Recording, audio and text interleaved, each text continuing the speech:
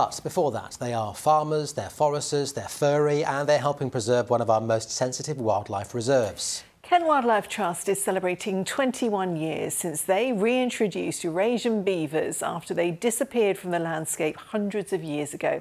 And as Tony Green has been finding out, those beavers have been pretty busy.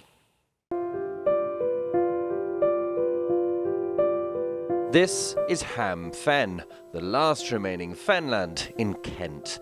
2 decades ago, it was in danger of drying out, but not now, because of beavers, reintroduced after an absence of hundreds of years. Their presence has secured the future for this sensitive landscape. This is Kent's last remaining fenland. And some 20 odd years ago, it was under real threat of drying out. Perhaps as much as 10 metres of stored peat there, so lots and lots of carbon and under the ground, was starting to dry out with all the repercussions that we know about now with climate change. But the habitat was disappearing, and beaver have turned it back into a wetland, how it should have been, how it was hundreds of years ago.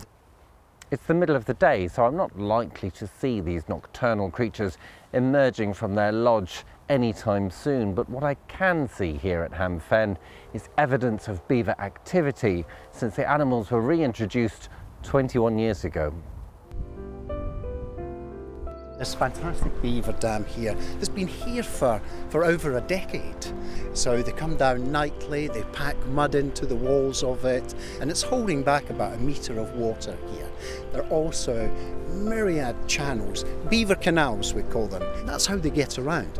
They're fantastic engineers. They create these channels. If I just show you very quickly just how deep they are.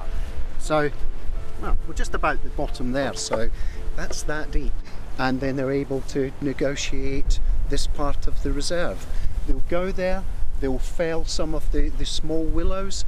Willow is one of their main foodstuffs, so they'll eat the bark from the small bits of willow, and they'll transport the bigger bits downstream, so to speak, and down to the dam. And so they are engineers moving materials, and they're farmers and foresters as well. This is a fragile environment, but these busy beavers have helped turn around decades of decline and showed how these rodents can restore nature. Tony Green, ITV News, Ham Fen.